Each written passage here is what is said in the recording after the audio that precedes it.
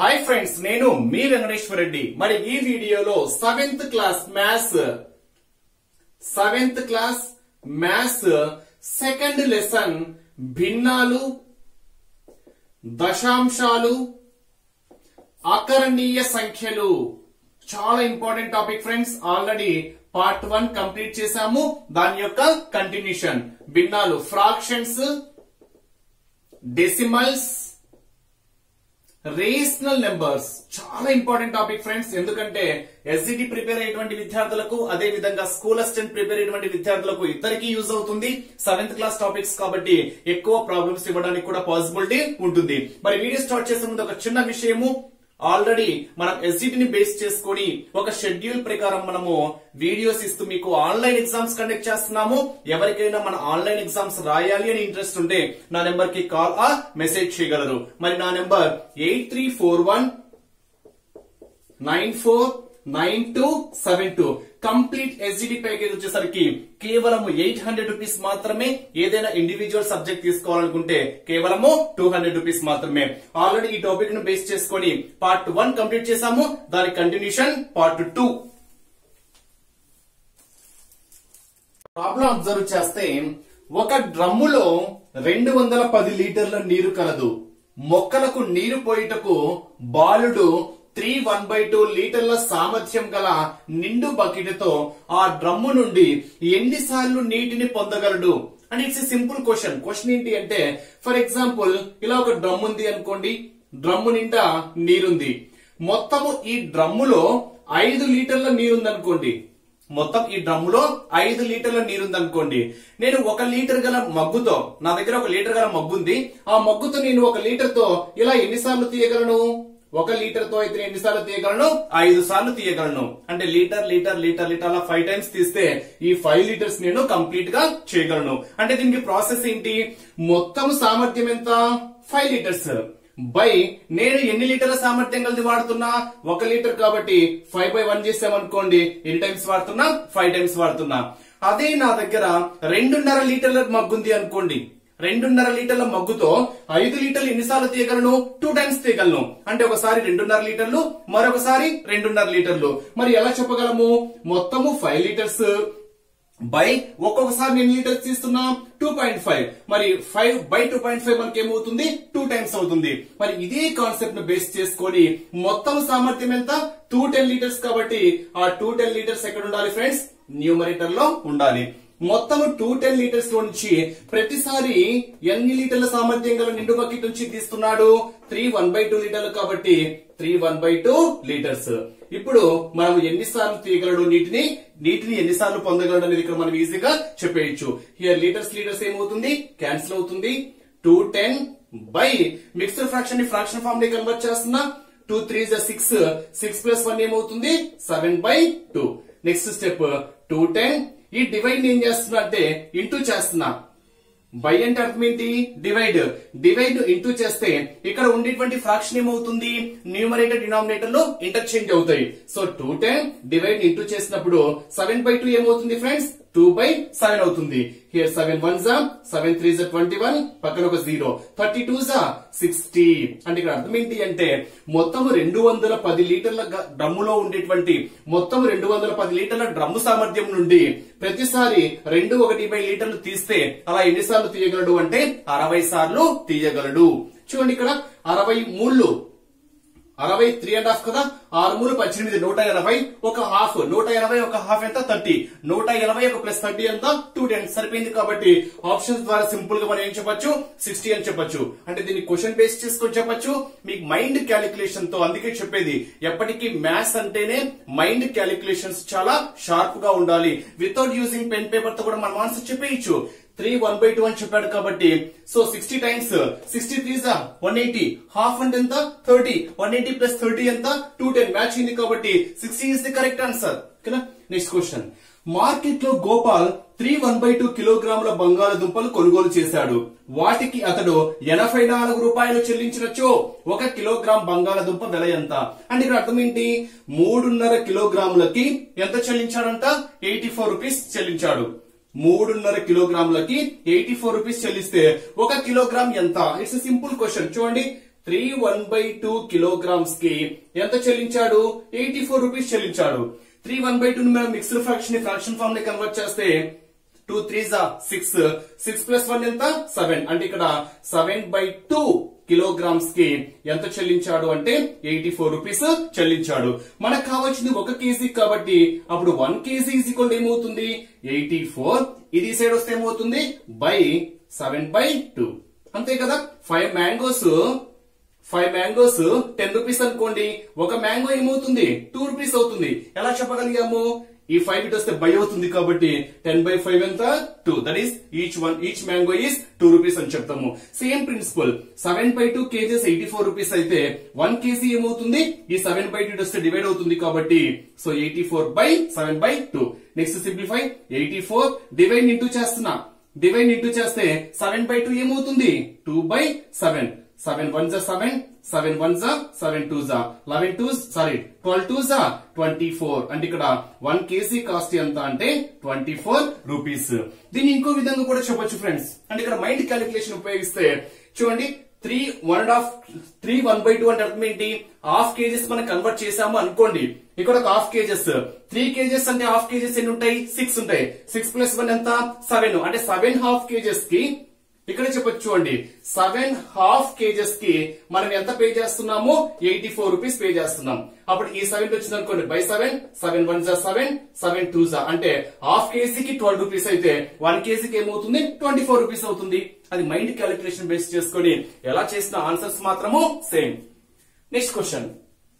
ఒక దీర్ఘ చతురస్రాకార తోట పొడవు మరియు వెడల్పులు వరుసగా 27/2 మీటర్స్ మరియు 15/2 మీటర్స్ అయిన ఆ తోట యొక్క వైశాల్యం ఎంత? ఇక్కడ చూడండి దీర్ఘ చతురస్రము అని క్లియర్ గా ఇచ్చాడు. మరి ఆ దీర్ఘ చతురస్రం యొక్క వైశాల్యం ఎంత అని అడిగాడు. సో వైశాల్యం అడగచ్చు లేదా చుట్టుకొలత కూడా అడగచ్చు. మరి దీర్ఘ చతురస్రం యొక్క వైశాల్యం ఫార్ములా ఏంటి? వైశాల్యము అంటేనే మనకేం గుర్తు రావాలి? పొడవు ఇంటూ వెడల్పు. అదే చుట్టుకొలత అడిగాడు అనుకోండి. ఇన్ కేసు చుట్టుకొలత ఫార్ములా ఏంటి? 2/L + B. దీర్ఘ చతురస్రము అంటే ఈ ఆకారము అంటే ఇది L అయితే ఇది B. So opposite sides are equal కాబట్టి ఇది L అయితే ఇది కూడా L అవుతుంది. ఇది B అయితే ఇది కూడా ఏమవుతుంది?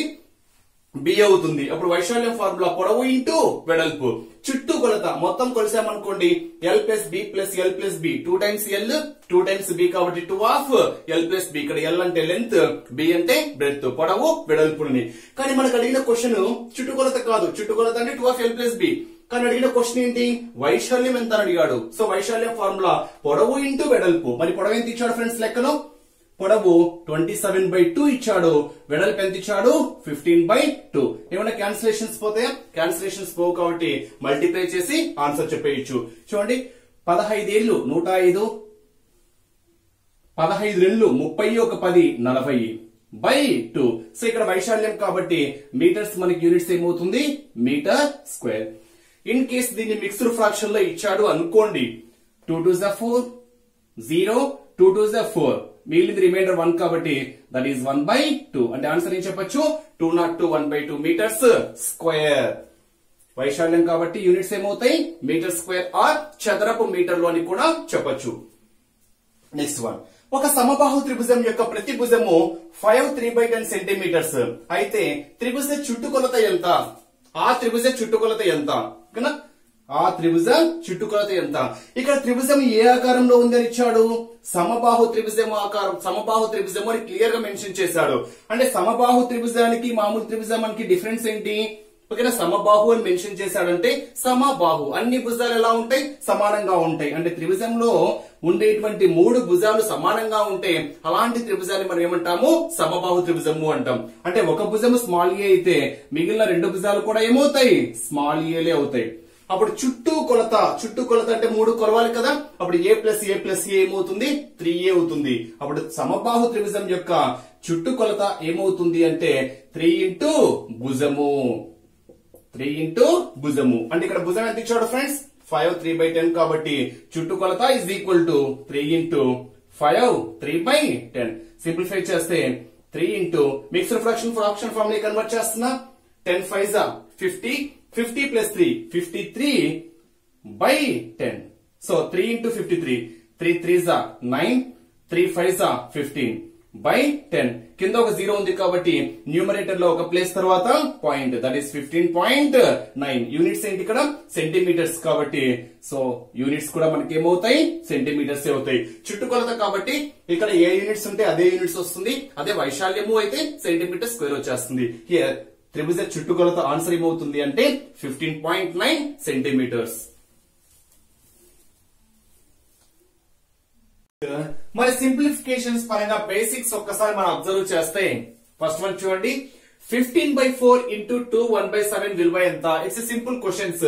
15/4 ఇంటూ మిక్స్డ్ ఫ్రాక్షన్ ని ఫ్రాక్షన్ ఫార్మ్ లో కన్వర్ట్ చేస్తున్నా, 7 2s 14, 14 ప్లస్ 1 15/7, 7 2s 14, ఇవన్నీ యాడ్ చేయాలి. 7 2s 14, 14 ప్లస్ 1 ఎంత 15/7. సో సింప్లిఫై చేస్తే క్యాన్సిలేషన్స్ ఏమైనా పోతాయా? క్యాన్సిలేషన్స్ ఏం పోవు కాబట్టి 15 15s 225 by 7 4s 28. Here correct answer is 225/28.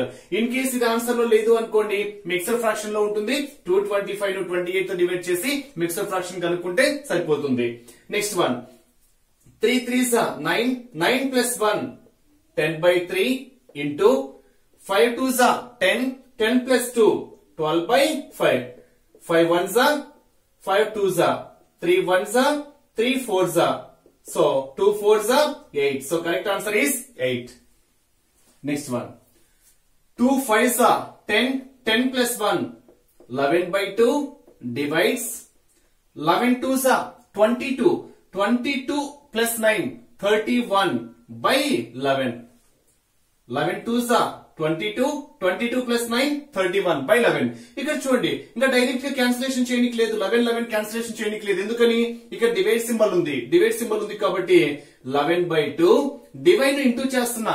Divide అనేది ఇంటూ గా చేంజ్ అయితే న్యూమరేటర్ డినామినేటర్ రెండు ఏమవుతాయంటే ఇంటర్చేంజ్ అవుతాయి. అప్పుడు డివైడ్ అనేది ఇంటూ చేస్తే 31/11 ఏమవుతుంది అంటే 11/31 అవుతుంది.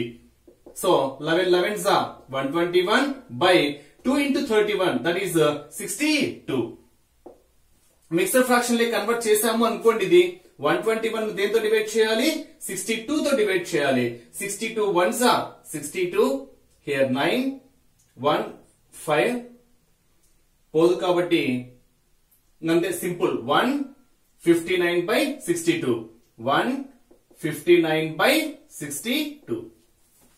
నెక్స్ట్ వన్, 3/4 డివైడ్ ఇంటూ చేస్తున్నా. డివైడ్ ఇంటూ చేస్తే న్యూమరేటర్ డినామినేటర్ ఏమవుతాయి? ఇంటర్చేంజ్ అవుతాయి. బట్ ఇక్కడ న్యూమరేటర్ డినామినేటర్ లో లేవు కదా అని అడగచ్చు. మరి 3 ని మనం ఏ విధంగా రాయొచ్చు అంటే 3/1 గా రాయొచ్చు ఫ్రెండ్స్. 3 ని ఏమి రాయొచ్చు? 3/1 గా రాయొచ్చు. ఇప్పుడు డివైడ్ ఇంటూ చేశాను, 3/1 ఏమవుతుంది? 1/3 అవుతుంది. Here 3 3 cancel, that is 1/4. Here correct answer is 1/4. Next one, multiplication లో ఇచ్చాడు. 69.2 into 2.5 మల్టిప్లై చేస్తున్నా. 5 2s 10, 0 1 ఉంటుంది. 5 9s 45 plus 1 46, 5 6 30, 30 plus 4 34. Next step, 2 2s 4 ఒక ప్లేస్ వదిలిపెట్టి యాడ్ చేసుకుంటూ రావాలి. 2 2s 4, 2 9s 18, 1 2 6 12 plus 1 13. So add చేస్తే 0 6 plus 4 0 1 9 13 3 1 7 1. ఎన్ని ప్లేసెస్ తర్వాత ఒక్కసారి పాయింట్ చూడండి. ఇక్కడ 1 ప్లేస్ ఉంది, ఇక్కడ 1 ప్లేస్ ఉంది కాబట్టి 1, ఇక్కడ ఒక 1, మొత్తం 2 ప్లేసెస్ తర్వాత పాయింట్, దట్ ఈస్ 1 2 ప్లేసెస్ తర్వాత పాయింట్. 173.00 అన్నా ఒకటే, 173 అన్నా ఒకటే. Here correct answer is 173. Next one, 20.61 into 3.09 multiply చేస్తున్నా. 9 1 9 1s 9, 9 6 54, 4 9 0s 0 కాబట్టి 0 plus 5 5, 9 2s 18. నెక్స్ట్ 0 తో 4 ప్లేసెస్ కాబట్టి 0 0 0 0. ఎందుకంటే 0 ఇంటూ సంథింగ్ ఎంత? 0 కాబట్టి నెక్స్ట్ 0 1 2 3 4 1 2 3 4. నెక్స్ట్ 3 తో 3 1s 3, 3 6 18, ఇక్కడ 0 కాబట్టి ఇంకా డైరెక్ట్ 18 రాస్తున్నా. 3 2s 6, మొత్తం యాడ్ చేస్తున్నా. 9 4 5 plus 3 8, 8 8 16, 3 here 6. సో మనకు పాయింట్ వాల్యూస్ ఒకసారి చూడండి. ఇక్కడ 1 2 ప్లేసెస్ పాయింట్, ఇక్కడ 1 2 ప్లేసెస్ పాయింట్, 1 2 3 4 ప్లేసెస్ తర్వాత పాయింట్, 1 2 3 4 ప్లేసెస్ తర్వాత point. So correct answer is 63.6849.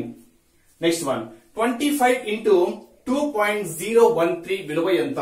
So ఇక్కడ మీరు 23 ఇంటూ సంథింగ్ అయినా మల్టిప్లికేషన్ లో మీకు 2 ఇంటూ 3 అయినా ఒకటే, 3 ఇంటూ 2 అయినా ఒకటే. సో మీరు 25 ఇంటూ 2.013 చేసినా పర్లేదు, 2.013 ఇంటూ 25 చేసినా పర్లేదు, మీకు ఎలా ఈజీగా అనిపిస్తే అలా చేయండి. నేను ఇక్కడ ఇది ఇంటిది చేస్తున్నా. 5 3s 15, 5 1 ఉంటుంది. 5 ఇక్కడ చేస్తున్నా. 5 3s 15 1 ఉంటుంది. 5 1s 5 plus 1 6, 5 0s 0, 5 2s 10. Next 2 తో 2 3s 6, 2 1s 2, 2 0s 0, 2 1s 2 2s 4. 5 3s 15, 5 1 ఉంటుంది. 5 1s 5 plus 1 6, 5 0s 0, 5 2s 10.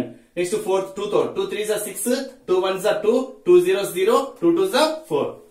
5 6 plus 6 12, 3 0 5. ఎన్ని ప్లేసెస్ తర్వాత పాయింట్ చూడండి. ఇక్కడ 1 2 3 ప్లేసెస్, ఇక్కడ పాయింట్ లేదు కాబట్టి మొత్తం మీద 1 2 3 ప్లేసెస్ తర్వాత పాయింట్, 1 2 3 ప్లేసెస్ తర్వాత పాయింట్. So correct answer 50.325.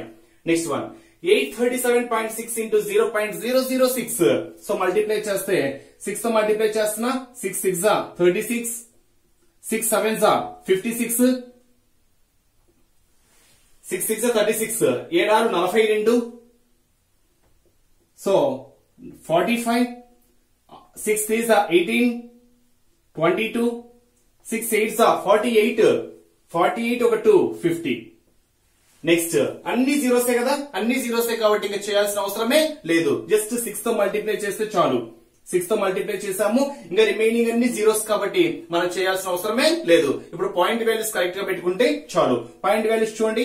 ఇక్కడేమో 1 2 3 ప్లేసెస్, ఇక్కడ ఒక 1 ప్లేస్, 1 2 3 ఇక్కడ ఒక 1, 4 ప్లేసెస్ తర్వాత పాయింట్, 1 2 3 4 ప్లేసెస్ తర్వాత పాయింట్. దట్ ఈస్ 5.0256 అనేది సరైన సమాధానం.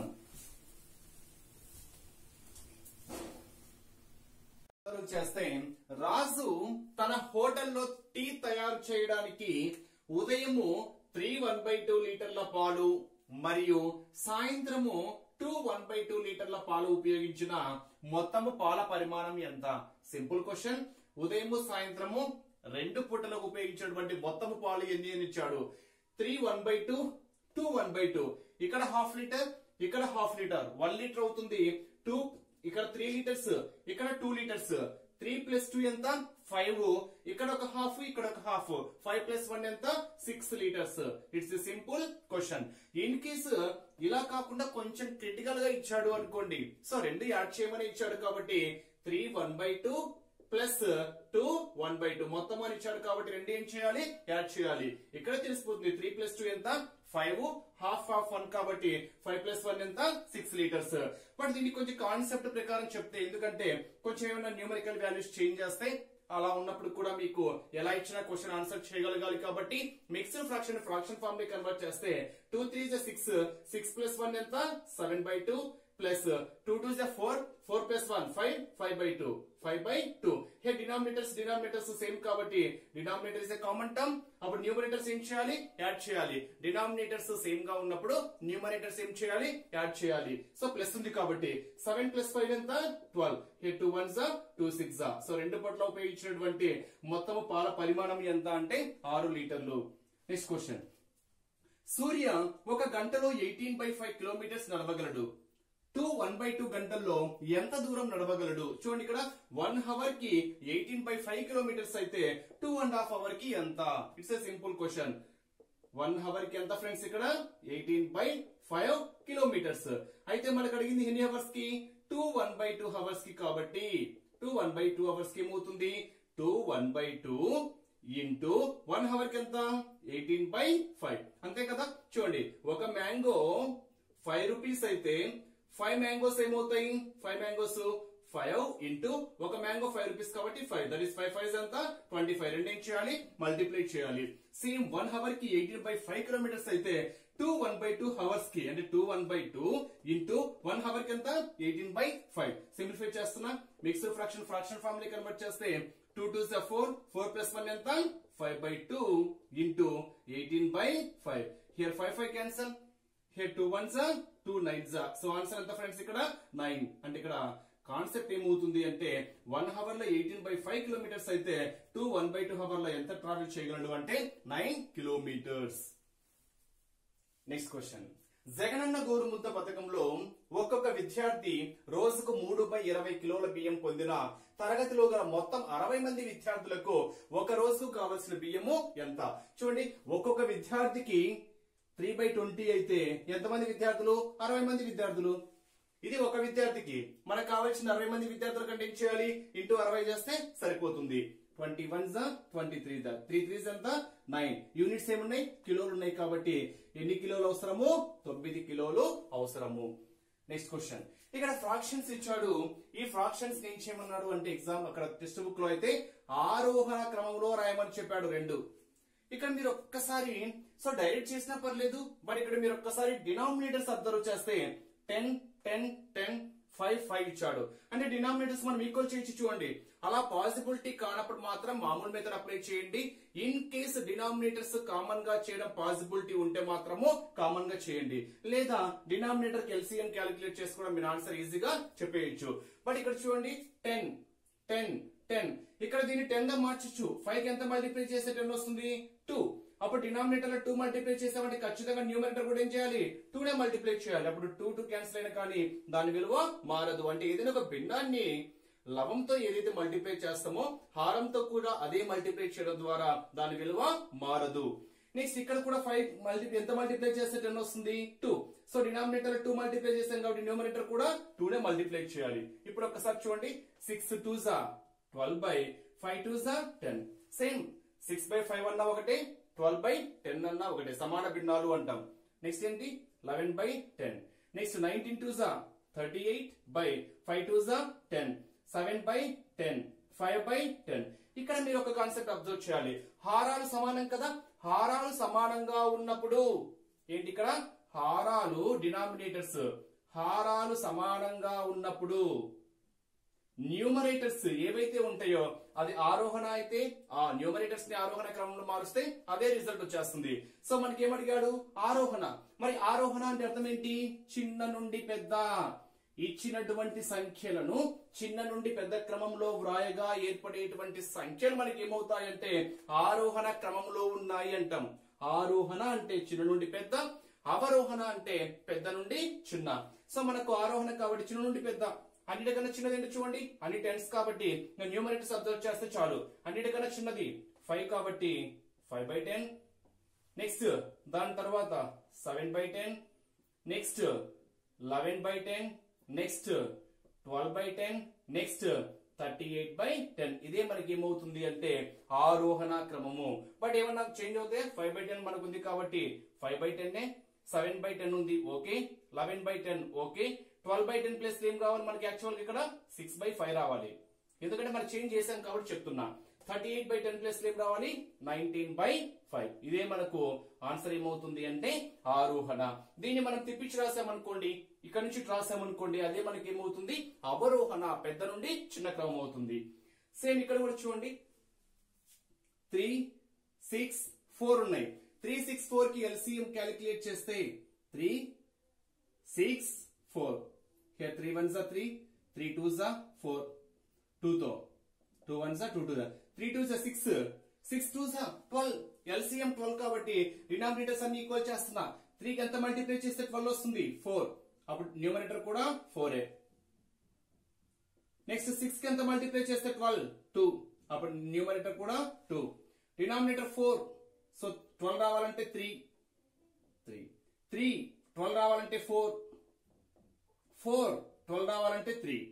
ఇప్పుడు ఒక్కసారి మనం అబ్జర్వ్ చేస్తే 8 4s 32 by 3 4s 12 next 7 2s 14 by 6 2s 12 next 4 ఇక్కడ మిక్స్డ్ ఫ్రాక్షన్ ఫార్మ్ దగ్గర వచ్చేస్తున్నా 4 3s 12 12 plus 1 13 13 3s 13 3s 13 3 39 by 4 3s 12 next 5 4s 20/12, 11 3s 33/12. So మనకి ఏ ఆర్డర్ కావాలి? ఇప్పుడు చూడండి, డినామినేటర్స్ అన్ని చూడండి, డినామినేటర్స్ అన్ని ఈక్వల్ ఉన్నాయి కాబట్టి మనకు ఆరోహణ క్రమం అంటే చిన్న నుండి పెద్ద కావాలి కాబట్టి హారాలు సమానమైతే న్యూమరేటర్ ఆర్డర్ సేమ్ గా రాయడమే. సో చిన్న అన్నిటికన్నా చిన్నది ఏంటి? 14 కాబట్టి 14/12, next 20/12, next 32/12, next 33/12, next 39/12. So 14/12 దేనికి చేంజ్ అయింది? 7/6 చేంజ్ అయింది కాబట్టి ఫస్ట్ 7/6 వస్తుంది. 20/12 దేనికి చేంజ్ అయింది? 5/3 వస్తుంది కాబట్టి నెక్స్ట్ 5/3 వస్తుంది. నెక్స్ట్ 32/12 ఫస్ట్ ప్లేస్ లో ఉంది. ఫస్ట్ ప్లేస్ లో ఉన్న నెంబర్ ఎంత? 8/3. నెక్స్ట్ 33/12 లాస్ట్ ప్లేస్ లో ఉంది. లాస్ట్ ప్లేస్ లో ఉన్న నెంబర్ ఎంత? 11/4. నెక్స్ట్ 39/12 ఎక్కడ ఉంది? థర్డ్ ప్లేస్ లో ఉంది కాబట్టి 31/4. ఇదే మనకు ఏ ఆర్డర్ అవుతుంది అంటే ఆరోహణ.